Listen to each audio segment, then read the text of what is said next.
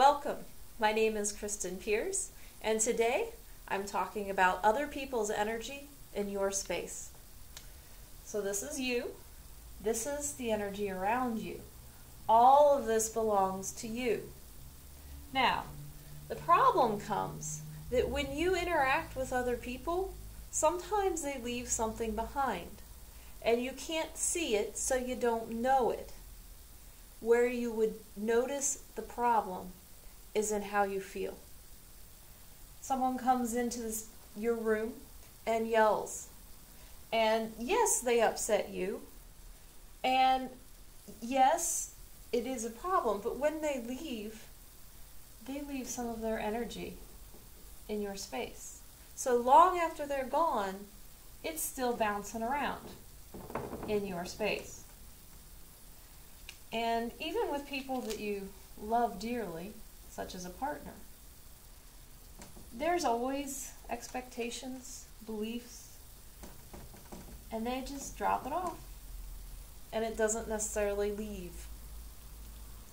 So as your space begins getting filled up from the people that you interact with, and this is their energy, not yours, you might start feeling unhappy, sad, angry, in pain, full, achy.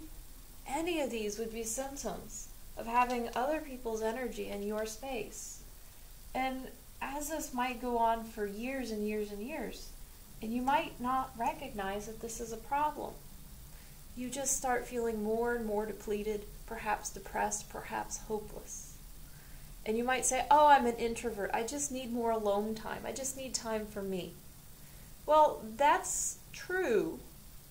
And you could be a person that takes on other people's stuff really easily and then just doesn't let it go because you don't even know it's there. So, how do you fix this? That's their stuff, not yours. Their stuff is like putting the wrong fuel in the car. You don't run well on their stuff, whether it's good stuff or bad stuff, it doesn't matter. You don't run as well on things that aren't yours. So, how to deal with this? First, you need to make sure that you're full. You're full of energy that is yours and is there to support you. So if you haven't watched the green light grounding video, take some time to do that when this one's over. Green light and pelvis drop down to the center of the earth, which will help you feel more anchored and strong and less likely to take on other people's stuff.